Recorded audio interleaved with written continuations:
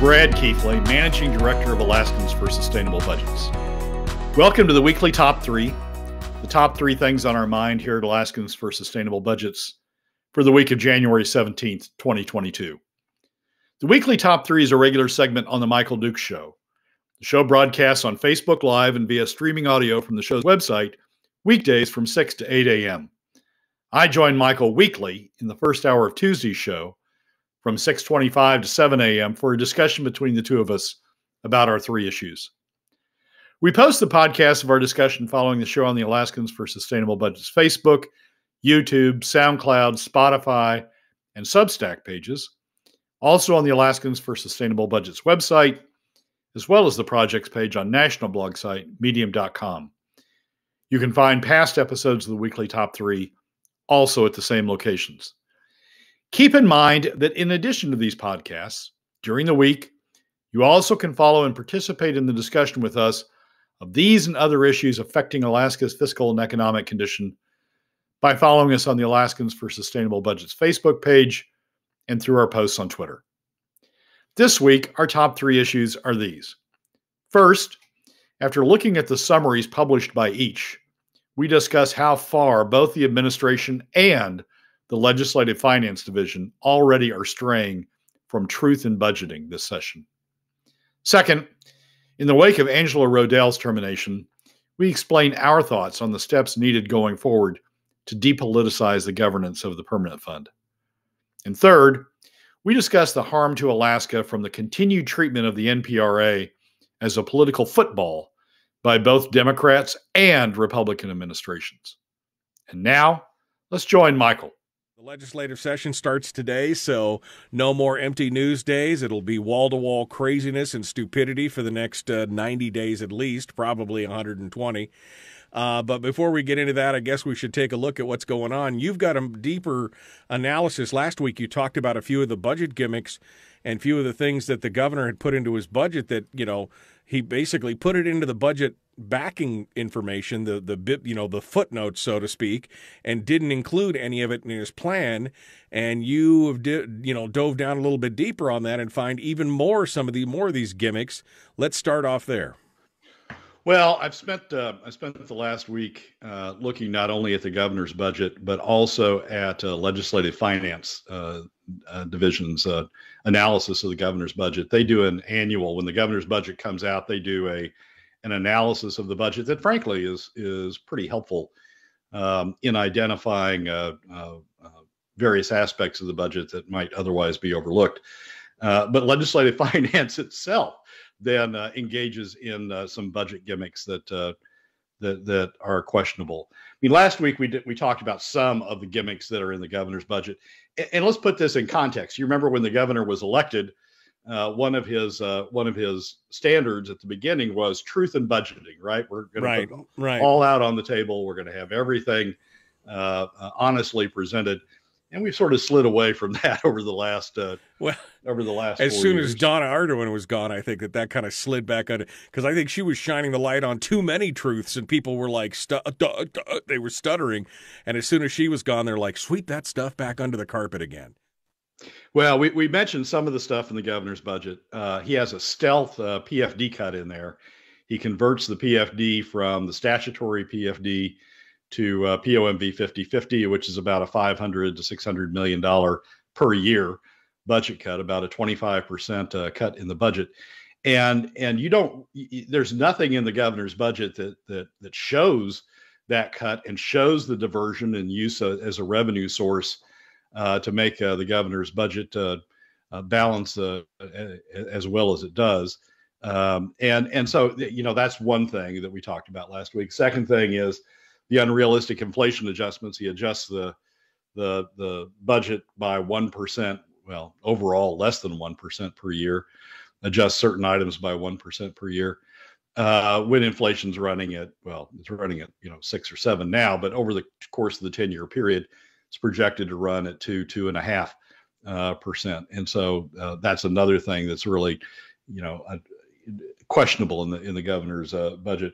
And then Leg Finance identifies a couple of other things. One is the governor includes reductions in the retirement contributions that are required over the course of the 10-year period. Ledge Finance highlights that a significant share of that is due to the adoption by the ARM board, the Alaska Retirement Management Board, of changes that they themselves identified as a one-year change. The governor's budget extends that over 10 years and just assumes they continue that. There's no guarantee at all that would continue. That has an effect on the budget. And then the governor's budget fails to include the state match that's going to be required for the infrastructure funding. There's a lot of discussion about how much infrastructure funding is going to be coming into the state. There was an article in the ADM this past week about how much is coming in for bridges, for example, over the next 5 years. That's going to require state match funds, but there's nothing in the governor's budget that includes those state match funds. So it understates expenses for that. So that's, I mean, so we've got a budget that is sort of directionally maybe sort of correct, but there's a lot of adjustments in there, particularly the stealth PFD cut that the governor's budget that doesn't quite match up to the truth in budgeting. Over on the legislative finance side, the one that really gets me on the legislative finance side is highlighted in a footnote to their fiscal summary. Here's how the footnote reads: restricted revenue equals spending for each category. Designated general funds include program receipts that are restricted to the program that generates the receipts, and revenue that is statutorily designated for a specific purpose. Wait a minute. Revenue designated funds equal revenues that are statutorily designated for a specific purpose. Wait a second. There is no more fund. There's no more a fund that qualifies for that than the PFD. Right. And if you put the PFD over in DGF, over in designated general funds, as opposed to unrestricted general funds, as Ledge Finance has done since 2017, you get an entirely different view of the budget. You see the portion that's supposed to go to government in the UGF, and you see the portion that's supposed to go to the PFD in DGF, in designated general funds.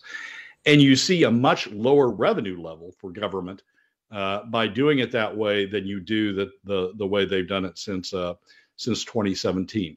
It is a trick, a budget gimmick that the Ledge Finance has done since 2017 that violates their own standards, their own footnotes, and I think that has a significant. It's not just an accounting change.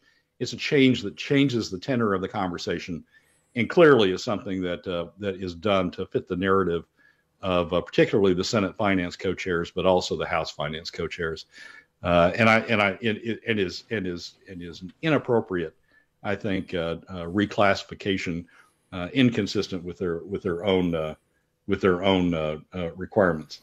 Well, the other thing is that in the legislative finance, they talk about potential revenue sources, and include this sentence.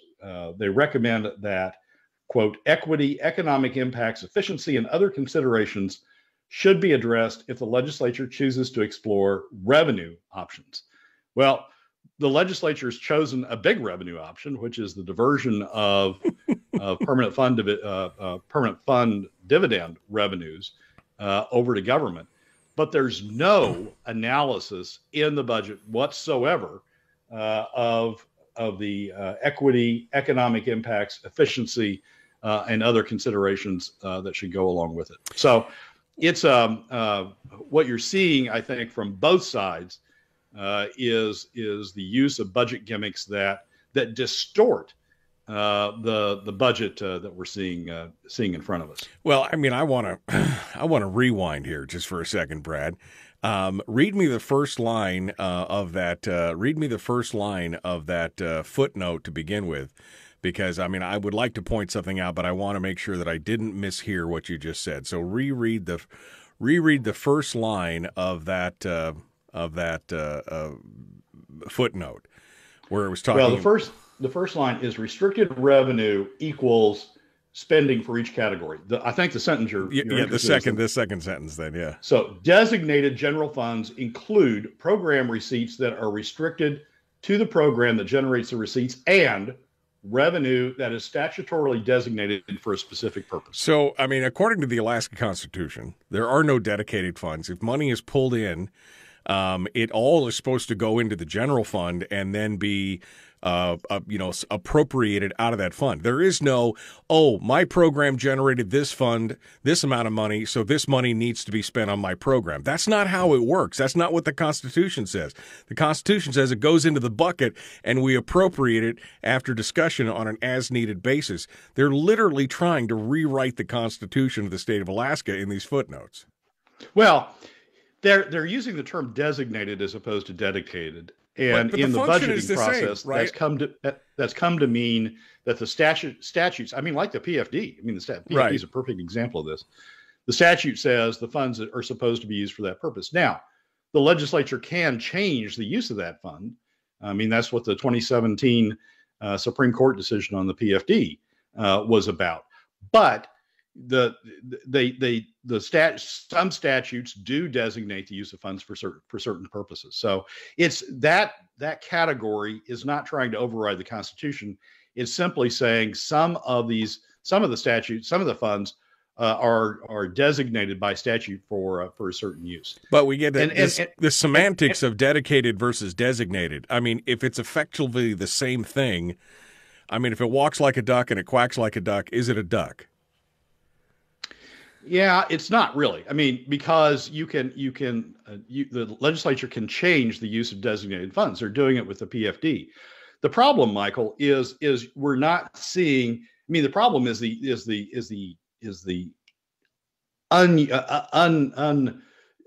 designation of the PFD by legislative finance when the statute clearly says that they're to be treated as designated funds. If we treated them as designated funds, the way that the footnote and the way that the standards, the legislative finance is supposed to be applying, if we treated them as designated funds, you would see a lot smaller funds in the unrestricted general fund, which would lead one to start talking about spending cuts, right? Because you wouldn't have a balanced budget.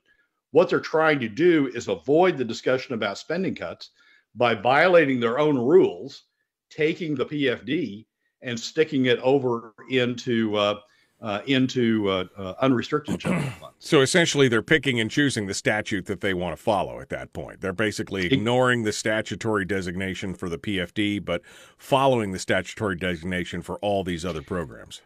Exactly. If you combine the designated and the unrestricted general funds together, you would get a picture that would show that you have enough revenues to cover your spending. I mean, that's what they're trying. The big number out there is the PFD. And if you mesh those two together, what you would show is you have enough revenues and there wouldn't be the pressure for spending cuts. What they're trying to do by bringing the PFD over, but not anything else, is say, oh, well, we got enough revenues for all this spending. We don't really need to worry about additional revenues because we've got enough unrestricted general fund revenues to cover all this spending.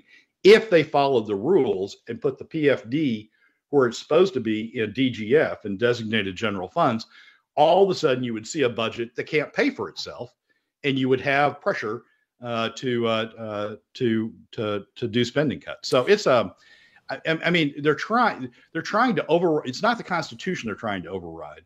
They're trying to override a statutory designation by simply slipping numbers from one category, the PFD numbers, from one category to the other. What's our solution here? I mean, what could we do to take this information and make it useful, to weaponize it, so to speak? Well, I think when we talk about the budgets, we break the PFD out into DGF and unrestricted general funds. It would be useful if members of the finance committees, both in the House and in the Senate, at least some members, pushed back and said, look, we're misreporting these numbers by including the PFD in the UGF portion, and then talk about the numbers that would result if you didn't slide the PFD over. So in terms of listeners, if you want to contact your representatives, your senators, particularly ones on the finance committees, to make that point, I think it's useful to do so. That one slip, the slip of that one number over to unrestricted general funds leads to things like the ADN saying, permanent fund revenues support 2/3 of budgets of government spending. Oil covers the other third. We're close to covering our spending once we count the permanent fund unrestricted general funds. If ledge finance appropriately treated by their own footnote, by their own standards, if they appropriately treated the permanent fund dividend revenues over in DGF, you wouldn't see articles like that, because you would be showing this huge deficit over on the UGF side. I've included a link in the chat room to the document that Brad has been talking about. You should share this with your legislative representatives and ask them to encourage them to track the PFD as they do other statutory programs. I want to go back to this. I don't want to beat a dead horse, Brad, but I mean, again, the semantics of designated versus dedicated and what they're doing here. I mean, I understand what you're saying is that there are certain funds that they have taken to say, look, the statutes say this, but overall, the Constitution does say that there can be no dedicated funds. Now, they've gotten cutesy with it over the last 35 years, and they've started calling things designated instead of dedicated. But that essentially means that it does not have the constitutional root of it, right? I mean, that's how they got around it, was with the definition and the verbiage. But essentially, in the long run, it's the same thing. They're trying to dedicate these funds to say, well, you can't do that. That's going to the power cost equalization fund, or you can't do that because that's good. And that is the problem, is that through this verbiage, they've slowly morphed it until they can designate anything, and it has the effect of dedicated funds, right? Yeah, I don't have a problem. I don't have a problem with designating funds, because you can always go grab them if you decide to do so.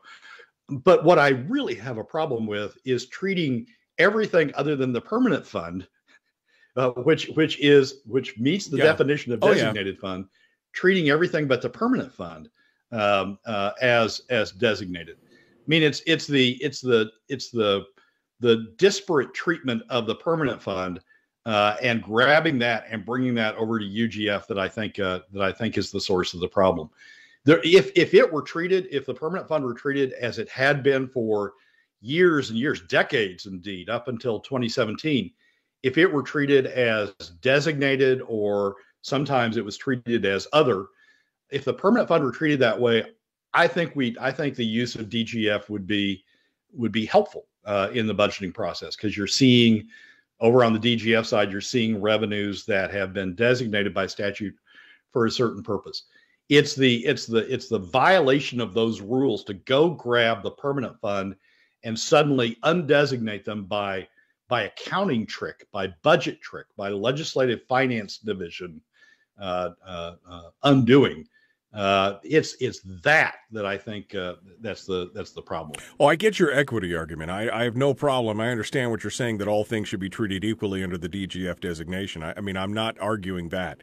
But I'm saying that the average person doesn't understand, the average Alaskan, probably not the listeners to these shows, but the average Alaskan doesn't understand the difference between designated and dedicated, and to them it's probably interchangeable. And when the news stories are written, they think, oh, well, that money has to go to that project, so now that's hands off. And see, that, to me, that's the problem, this slow, sly manipulation of the language over the last 3 decades, to where they made that happen, and it flies contrary to what the Constitution actually says. And that's what bothers me more than anything else. That's fair, Michael, but think about it in the construct of the PFD. I mean, I think if the PFD were treated as the rules require it should be, I think that would be a very useful thing, because then people would say, oh, the permanent fund dividend is set aside. The government can go grab it if it wants to, but at least they have to show that they're doing it. The permanent fund dividend is set aside. I think that's a useful.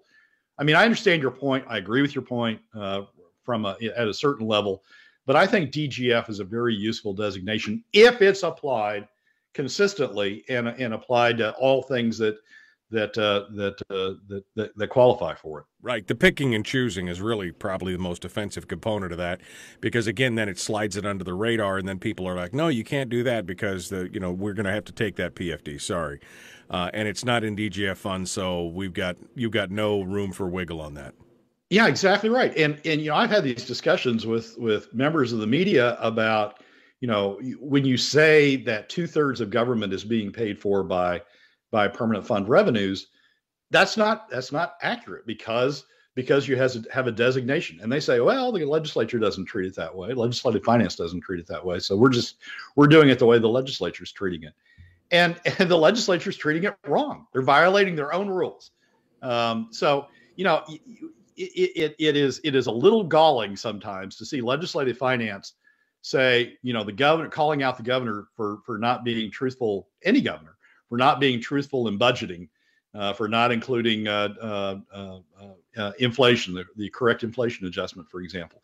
It's a little galling to see legislative finance calling out the governor like that, when legislative finance itself is the source of maybe the biggest of all of the budget gimmicks by that one slide of permanent fund division or permanent fund dividend revenues from DGF over to UGF. Yeah, no, I would agree. I would agree with that. And it's been the most galling thing, but that's been our legislature for the last 35 years, 40 years, is the budgetary gimmicks. We see it at all levels. Brad, let's move on to number 2. Give me a 60-second teaser before we jump into the break.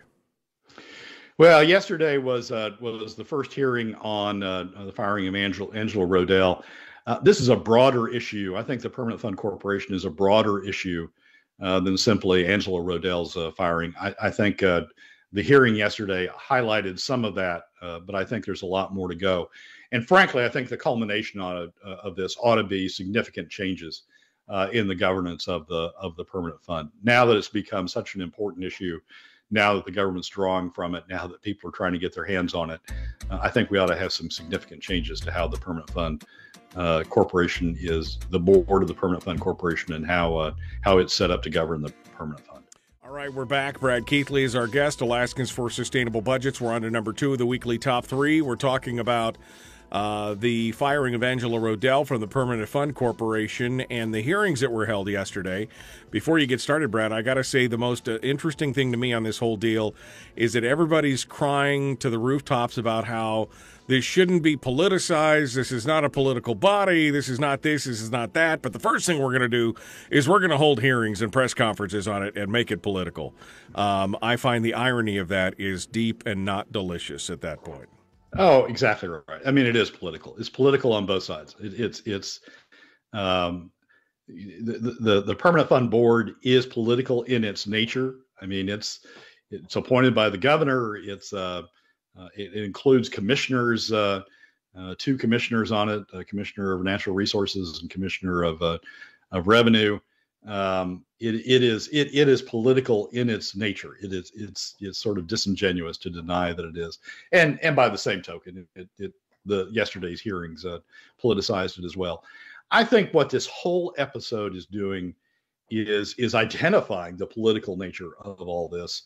And I think, to me, ultimately, the way this plays out is that we need some changes in how the permanent fund is governed in order to depoliticize it further.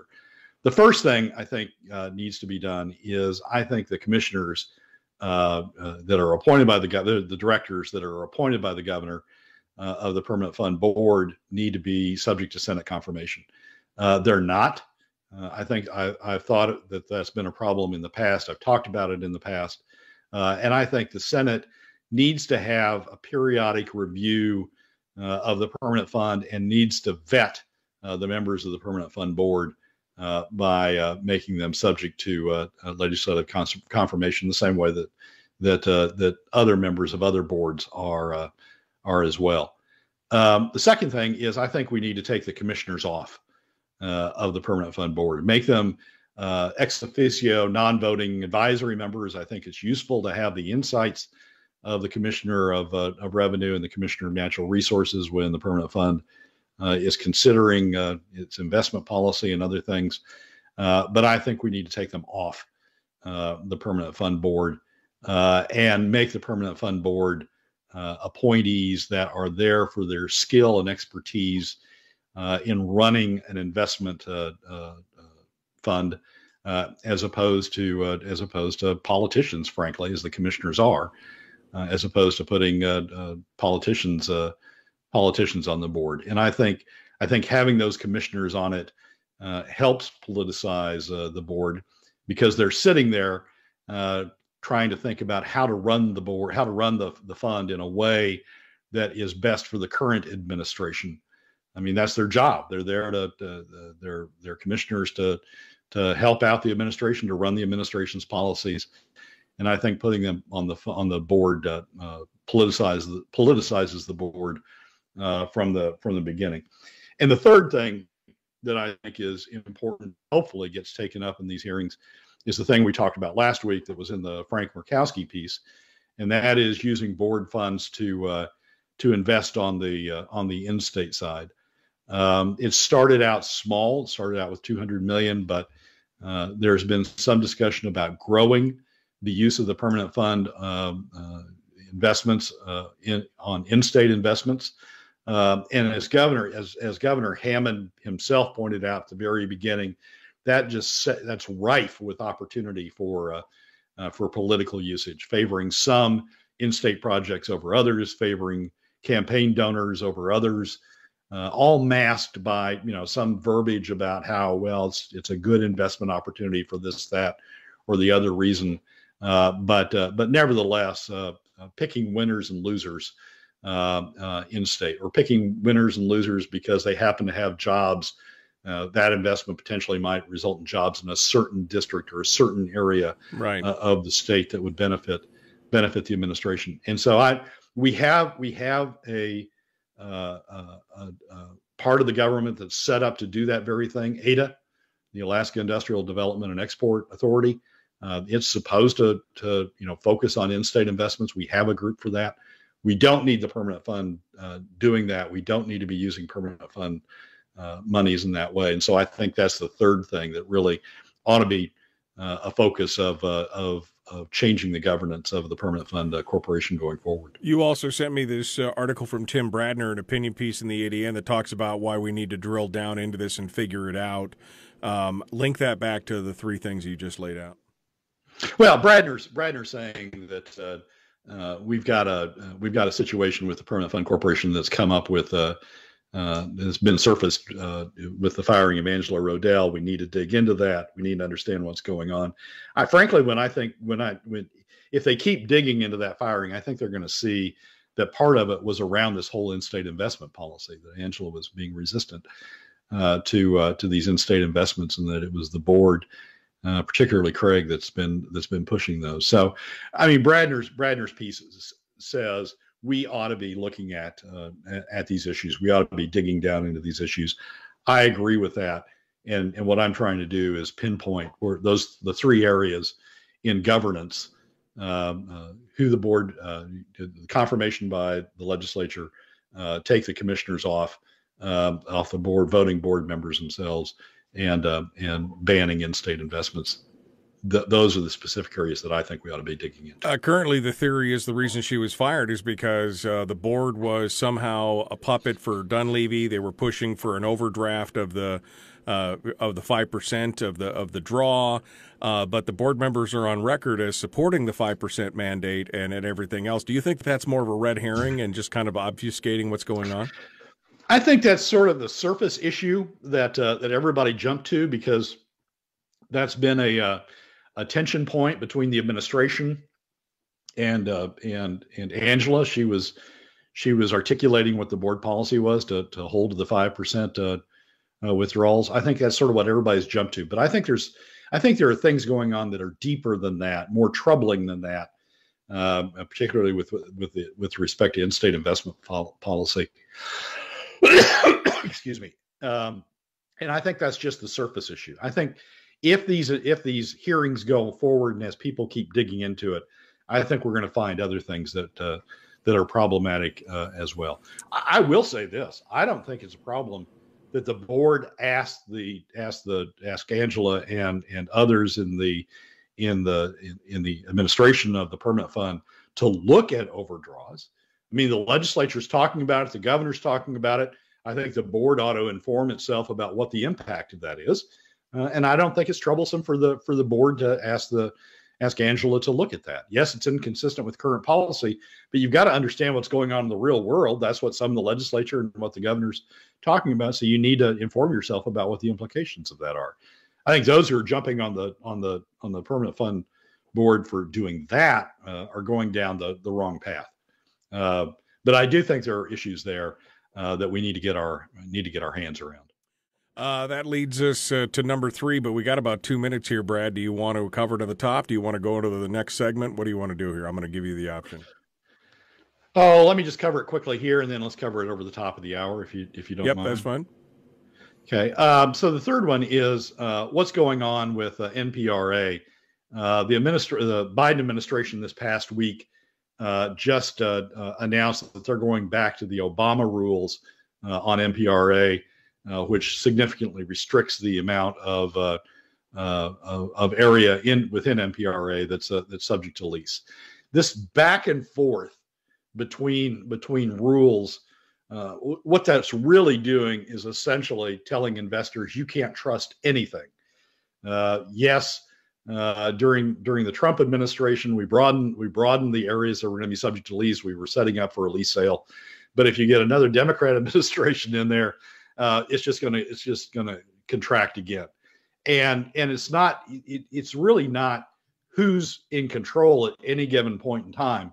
It's the uncertainty that those rules will persist over time that really, I think, undermines investment. So outside of the area that the Obama administration cleared for leasing, I think even if we get another Republican administration in there, you're not going to see a rush of investment. It's going to be like ANWR. They may open it up, but you're just not going to see a rush of private investors looking to invest in that area because, you put the money out there, you put the bids out there, right, and then it gets closed back up by the next administration. It's the manufactured uncertainty of what's going on that's causing it to pull back. This is something you and I have talked about for the last 8 years, 7 years, whatever it's been. Is this uncertainty factor. Not so much as, pick a plan and stick with it. Even if it's not necessarily great, at least you would have the certainty. But this vacillating back and forth over these things is creating more of the problems in our long-term investment than anything else at this point. Yeah, exactly right, Michael. I mean, think about it from the perspective of a private investor. This is exactly what we saw in ANWR. From the standpoint of a private investor, there may be a lot of resources there. It may be a great opportunity. But because there's not a consistent government policy about it, one way or the other, they're not going to invest money there. It is a consequence of the partisanship, of the hyper partisanship that we've entered into at the federal government level. And some will blame it on the Democrats, some will blame it on the Republicans, but the failure to have a bipartisan policy, the failure to work toward the middle.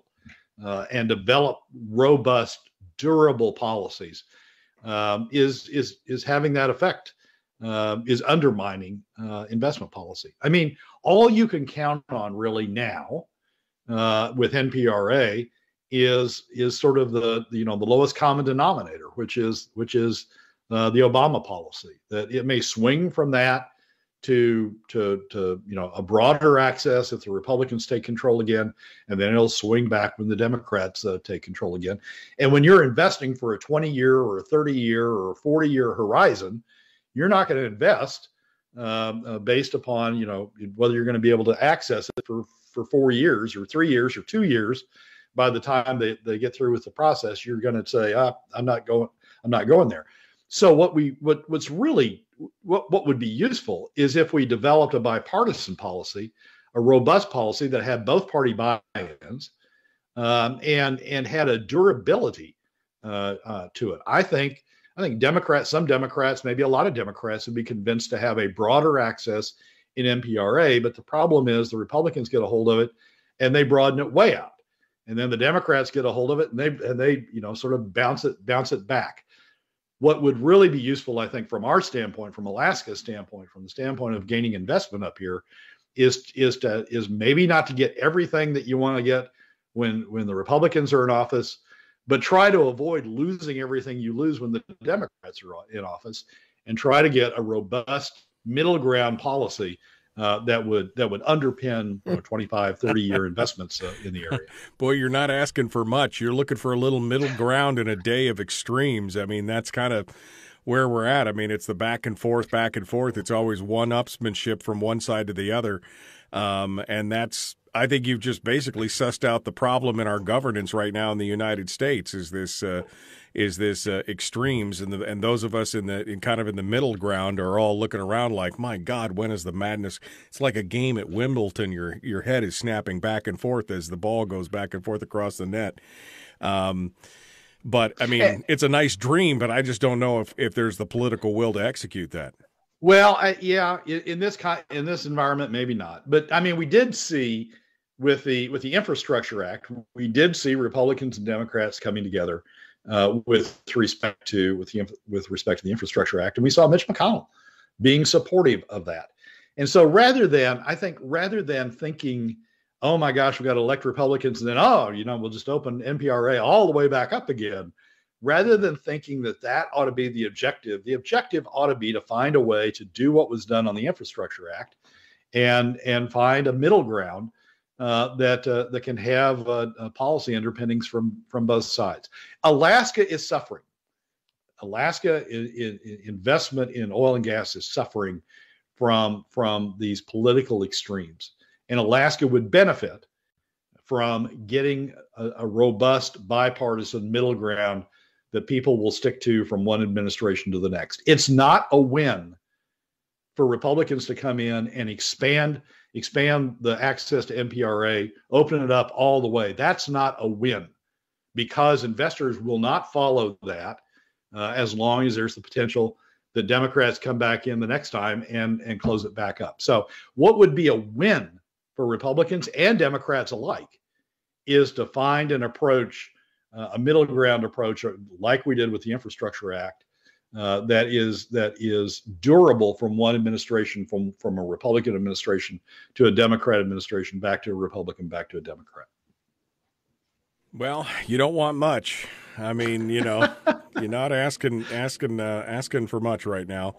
But I mean, I definitely see the point, and I've argued the same point over the years that we need to find something that everybody can live with, and then leave it, and so that we're not constantly with this back and forth, whether it's on NPRA, whether it's on Alaska oil taxes or anything else. I mean, everybody needs to benefit from this thing, not just one side or another, and that's the problem. The pendulum has swung so far, like in oil and gas leases and Alaska oil taxes. It's swung so far from one side to the other with ELF and the ACEs and all these other different programs that they tried over the years. We've got to find some middle ground that everybody can live with and that is equitable, and then leave it be. And unfortunately, because it's political and because of the polarization that we've seen, is a big problem. Although I don't know as your analogy of the infrastructure bill is necessarily a good one, because that bill is a hot mess, and I don't know how much infrastructure it actually tackles. It seemed like it was a pet project program more than anything else. But I understand your analogy of saying at least they got some bipartisanship out of it. Maybe we should worry when bipartisanship becomes at this point, I don't know. All right, Brad. Well, we're out of time for this segment. Thank you for coming on board. Thanks for sticking with us over the top of the hour and giving us your final thoughts on it. We appreciate you coming in. Michael, as always, thanks for having me. It's good to talk with you again. Thank you so much. Brad Keithley, Alaskans for Sustainable Budgets. Well, that's a wrap for another week's edition of the Weekly Top 3 from Alaskans for Sustainable Budgets. Thank you again for joining us. Remember that you can find past episodes on our YouTube, SoundCloud, Spotify, and Substack pages, and keep track of us during the week on Facebook and Twitter.